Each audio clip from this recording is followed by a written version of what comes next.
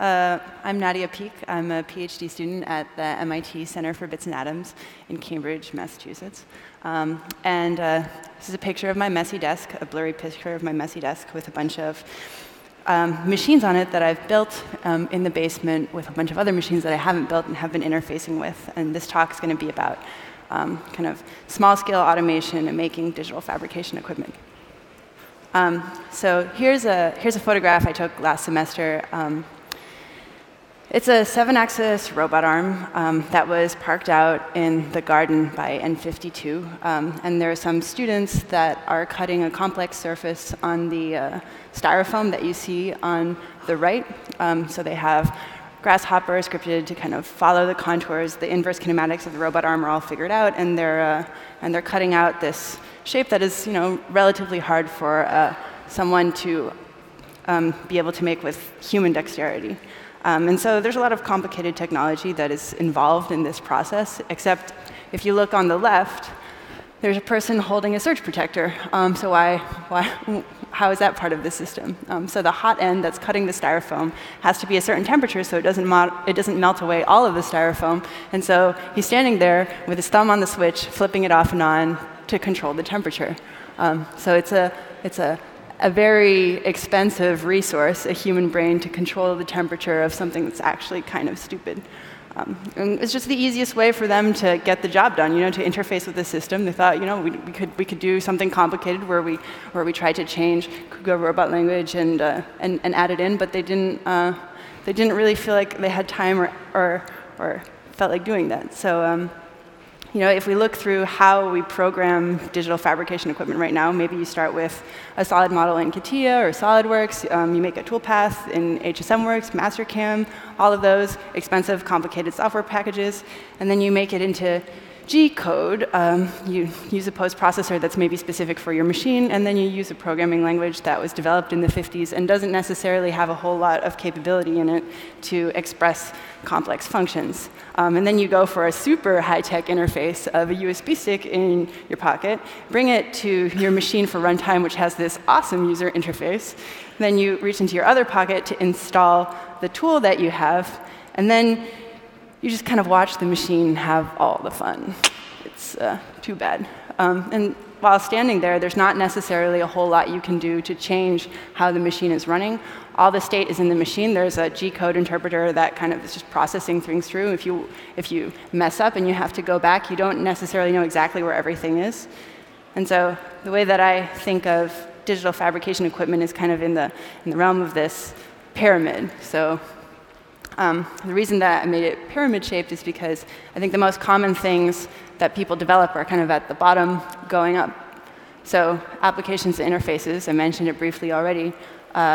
You have CAD software packages, you have CAM software packages, interfaces to control the machines. Those are all relatively easy to prototype because making software is a pretty quick turnaround process. And then for the control system layer, you could have some kind of motor controller, something that's doing real-time control and synchronization. Nuke motor controller is pretty common. And then you're interfacing with kind of sensor and actuator layer in your machine. So you have motors that have to move.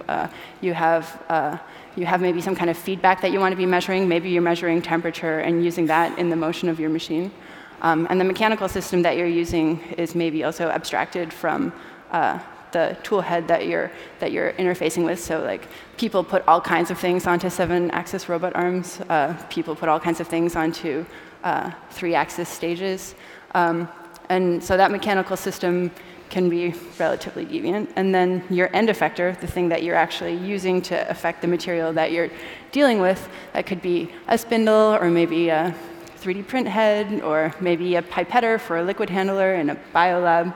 And so each of these layers in this pyramid are all relatively well-established fields. It's not like anyone hasn't been working on this for less than 20 years. However, every single time you seem to have to get one of the things to talk to the other things. It's kind of like a bad party game of telephone. You just kind of like try to talk from one thing to the next thing, and it's a frustrating process often. And people like me who are extremely stubborn end up being very good at it because you just kind of hit the machine until it does what you want. But it's not super fun. So at the Center for Bits and Atoms, we have a lot of different kinds of fabrication equipment.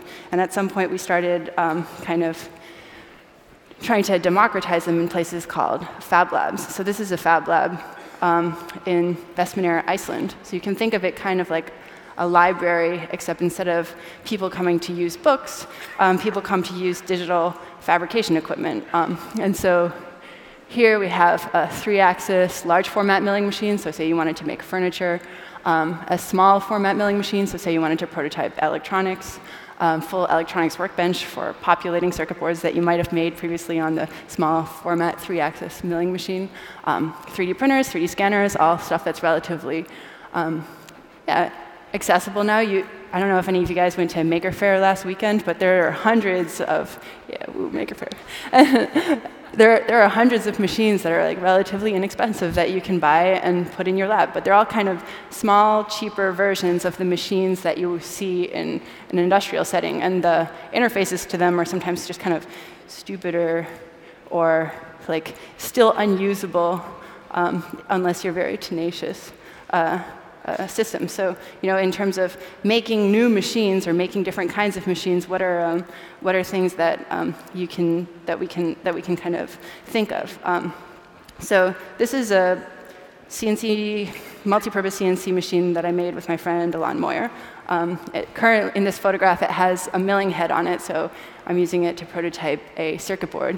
The pleasant outside sunshine that's frequently in Boston, and you need a certain kind of hardware module to be able to control the spindle. And it's also a 3D printer.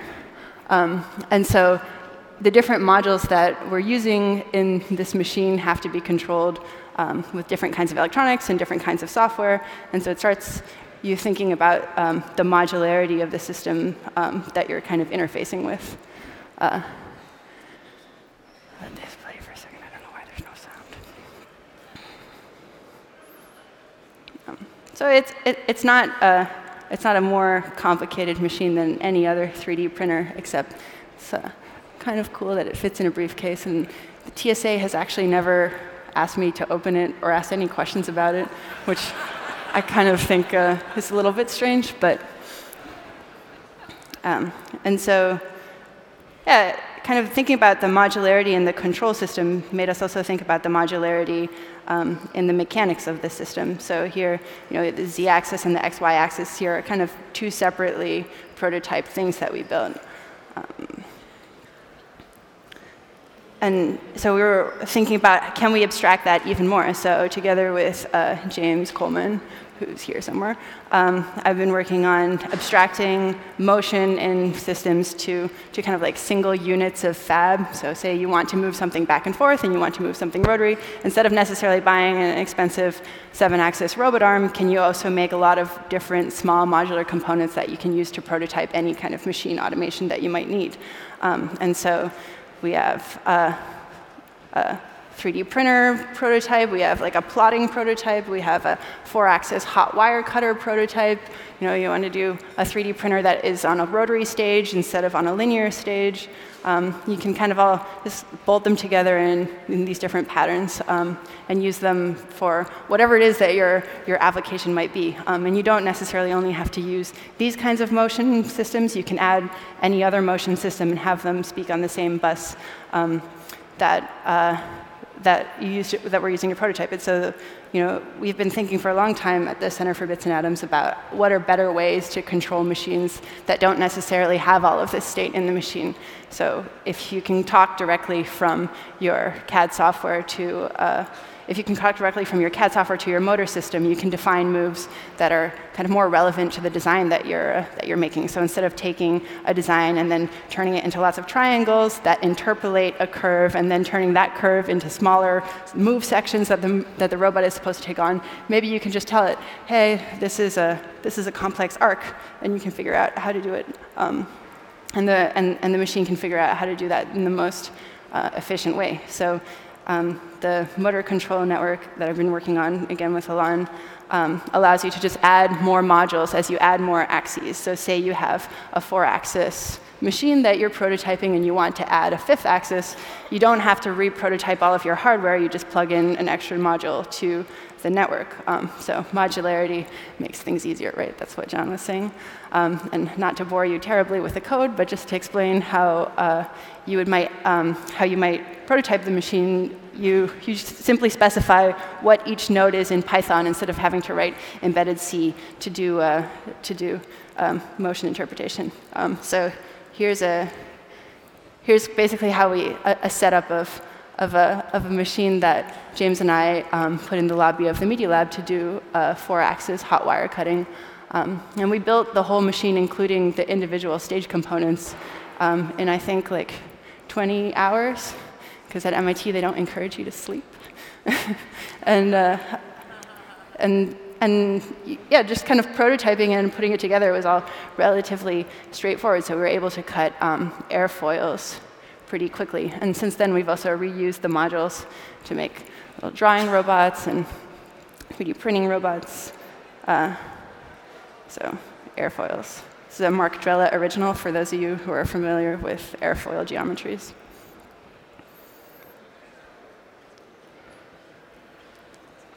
And so, I don't know, this is all of the machines that we work on at MIT and the machines that make project groups, sort of.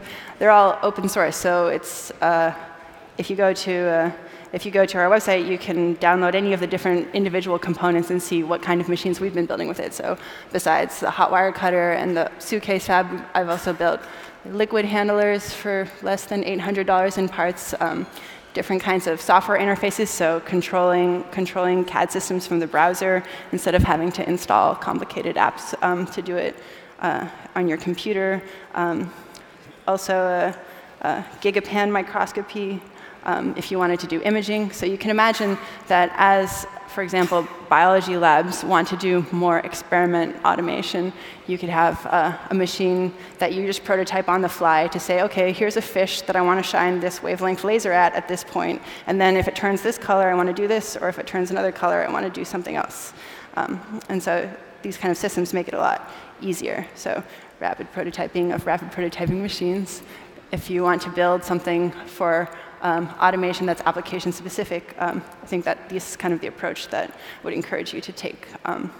I'm going to have office hours, so you can ask me about linear algebra, I guess, at 10:30. And tomorrow, James and I will be demoing some of the machines so you can reconfigure them and the Solid Fellows demo pavilion.